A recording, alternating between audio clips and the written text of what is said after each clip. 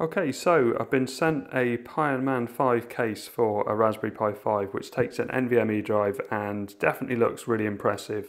But before I do that, I thought I'd show some love to the older case, which is the Pironman, which was designed for Raspberry Pi 4. I've been playing around with this case and a Raspberry Pi 4, and it's actually a 2 gig Raspberry Pi 4 in here. And I'm actually amazed at the performance of the Pi 4 with my version of KDE. Don't worry about the scrolling of the display, it doesn't do that in real life, you just see it when it's recorded with a camera. In fact, it's still there, that looks alright now. Oh, it's gone again. But it's not doing it when you look at it with the naked eye.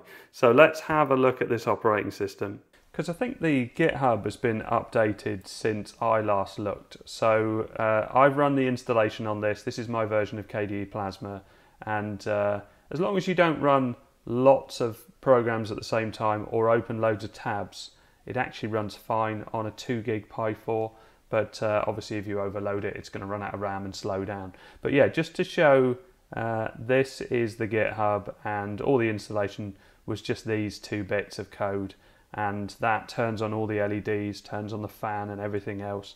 But the fan is controllable, and you'll probably notice my fan isn't on at the moment. There's no sound coming from the Pironman. But if I go into the terminal and change that, so the default it sets to is 45, and you can see here from the instructions, so Pironman and then option, so in this case -F or -- fan, and then the temperature, so 45. So if I hit enter, it will very quickly restart, and you can hear the fan is on. I'll move a bit closer. But I don't want it to be on most of the time, so that's why I went for a higher temperature. Now I did do 75 at one point, but I think 65 is fine because it rarely comes on at that at all. And obviously when it goes lower in temperature, the fan goes off again. So let's just do that, and the fan's gone off already.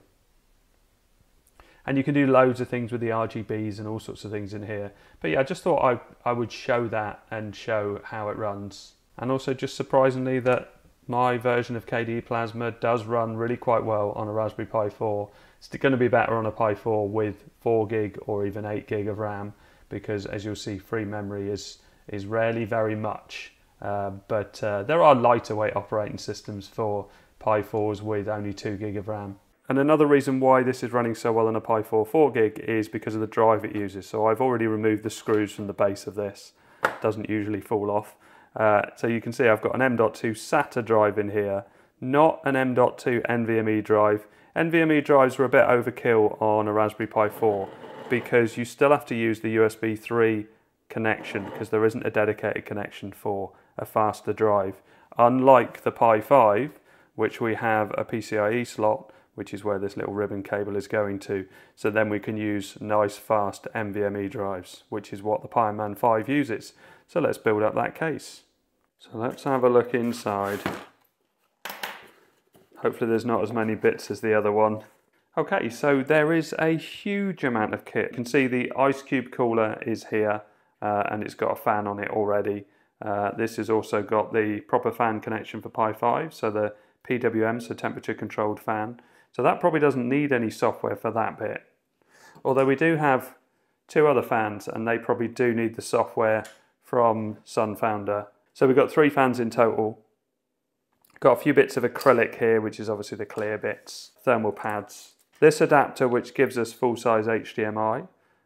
So that's interesting. So that board could be used on its own without all the case and everything, I would imagine. We've also got the NVMe board as well. And we've got the GPIO one, which is obviously going to power some of these other bits and things. OLED display, a battery, loads and loads of little bits, power switch, similar power switch to the one before. Just an unbelievable amount of screws. Some feet and an SD breakout board. And then we've got this aluminium housing. It all does look very nice. Right, let's get building. Looks like we got some fairly detailed instructions. I did find with the Pironman, the original one, sometimes when you had to plug some cables in, it wasn't that clear which one was which, but this looks like it's more using connectors rather than individual cables that have to be plugged in the right place. Yeah, the fans are going to be 2 individual cables, but everything else looks like you can only plug it into one place. I've got a 4 gig Pi 5 and I never like taking off the official heatsink. Okay, that's off. Gosh, even the start is pretty tricky.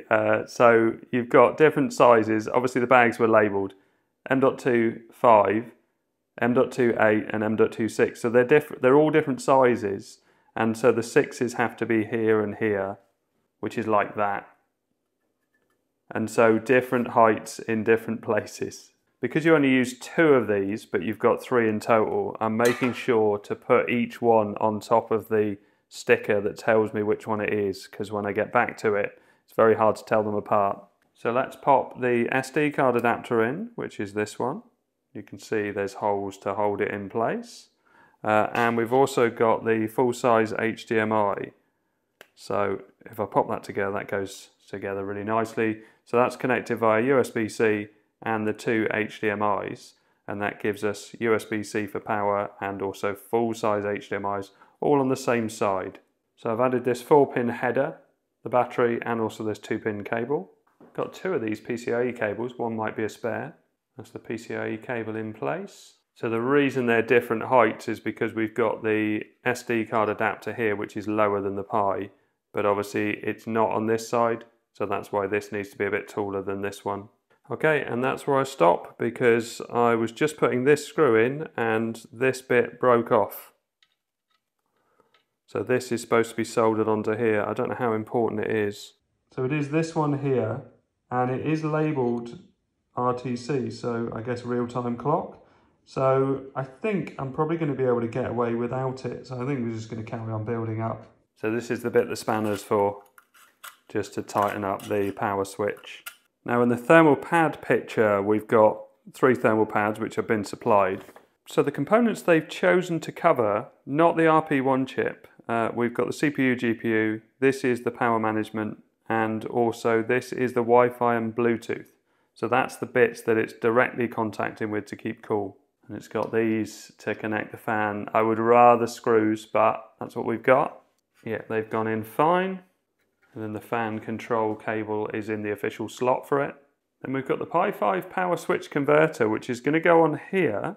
And look at these long pins. So they basically will interact with these 2 holes, which are here. You can just about see them. So when that goes in on top. So we can see those 2 pins are sat in place here. So that's the ribbon cable connected to the NVMe part. And the long pins here go up inside this bit. So that needs to line up perfectly. So the pins are making contact to power this board, which is good that the NVMe board is powered, because I found if you're just using the PCIe, it's not powerful enough if you attach another drive. So this isn't taking power away from USB. That's definitely found its place now. Oh yeah, and you can actually see the pins through it. So you can screw the NVMe part in, and it looks like all of the sizes are supported. So whatever length your NVMe drive is, you can just move this to adapt to it, which is quite nice. Sometimes they just miss it out. And we've got some dust filters here that go inside here. The dust covers are a nice touch. It's unusual on a Raspberry Pi. Usually there's quite a big opening, so that's a nice touch. So I've got an acrylic plate. I've just taken one side off and I need to get the other bit off. And that goes over here, but then it's riveted on. And these just pop in and secure it to the board. And the OLED screen attaches to this. So I've connected the fans onto this board, and the GPIO pins have slotted onto the Pi, which was fiddly. I quite like that the GPIOs are all labelled. Okay, so I reckon I've mounted the fans the wrong way around because they are rubbing against the outside of the case. I had to actually loosen them a bit because they weren't spinning at all, but yeah, so I'm going to flip them around. I thought I had it the right way around on the picture because the stickers are going into the case, which is what I've done. My mistake, it needs to say ICECUBE on the inside. There's stickers on both sides of these. That's better. Now it's not making loads of noise. And you can see the fans spinning on the inside. And the OS is booted, so everything's running okay. So after it's all built, I've got quite a few bits left over. So I had a spare of these cables. Obviously this is the cable with the bit that broke off my Pi. I've got a spare M.2 screw. This bit I forgot to put in. It's basically to show the light on the front of the Pi. It's just like a bit of acrylic, so I'm probably not going to bother putting that in. I've got a couple of standoffs, a GPIO, I don't know what that is, I haven't seen that in the instructions. Spare PCIe cable, obviously the screwdriver and the spanner, and I've also got another bolt here. I've got a couple of these spare ones for the heatsink, a couple of screws for the fans. Some of these I haven't put in yet because I've just put it together to get it working, so there won't be as many as this left over. But yeah, quite a few bits, and I was pleased with the instructions. It was better than the previous one, although it is still quite fiddly compared to most other cases.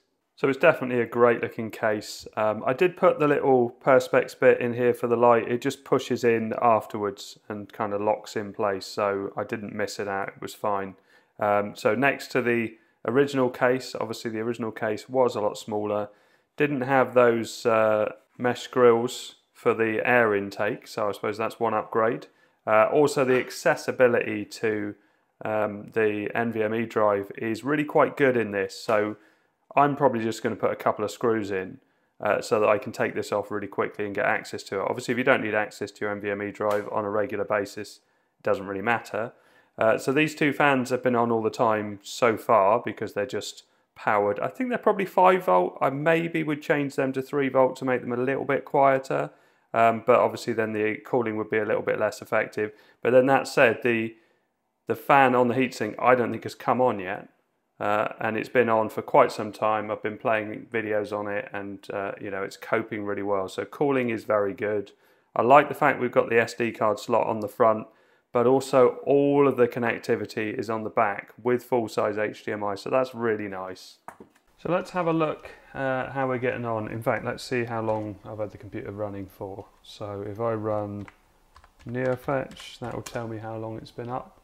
Yeah, 2 hours 22 minutes, and as you can see, the hottest temperature, and I think this is interesting, is the RP1 chip. Now, I think the RP1 chip doesn't get super hot, but it does tend to heat up. But I don't ever see it go to really high levels. So this could be the reason they've chosen not to put a heatsink on.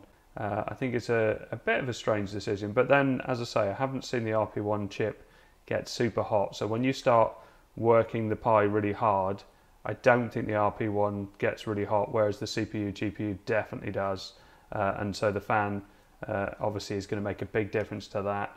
This doesn't monitor the Wi-Fi and Bluetooth, so I don't know how hot that's getting. Certainly the power supply bit does get hot, so that's definitely worth it. But this has been running without their software, so let's have a look at Pironman 5 GitHub.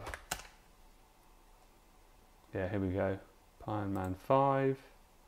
So it will talk about compatible operating systems. So this version of KDE is based on Raspberry Pi OS 64-bit bookworm, but you can see it's working with the latest version of Ubuntu, Kali Linux, and it may work with some other systems. This is things they've tested it with. So let's try it. Well, this step I don't need, so let's just do this one. So let's open a terminal. And while it's doing that, let's have a look and see if we've got something similar. Oh, so different in the way that the one for the old Pironman had a load of commands on it. Oh, we've got usage here. Yeah, so whereas the other one was more configurable, I don't know if this is because this is newer. Oh, the fan's gone off. Ah, there we go. So that must mean that it's installed. So the main fans have gone off, so there's nothing cooling it now. So I'm going to say yes to restart. Okay, so current temperature is 53 degrees. Let's show you what happens when the fans come on. I've already done this once, but it wasn't recording. So let's get a playlist and let's just pick a video from here. And what's it running at? 1080-60, that's good. So let's just leave it going and see how long. So we're already on 57, 58 degrees. I can see that this fan is on, so the one on the ICECUBE tower, but these at the back haven't come on. They come on around about 60 by default. Because the trouble is that this fan's doing a good job of keeping it cool.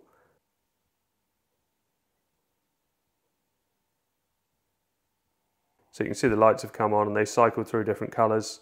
And if I was to stop playing a video, so immediately the CPU would stop working hard, they go off pretty quickly.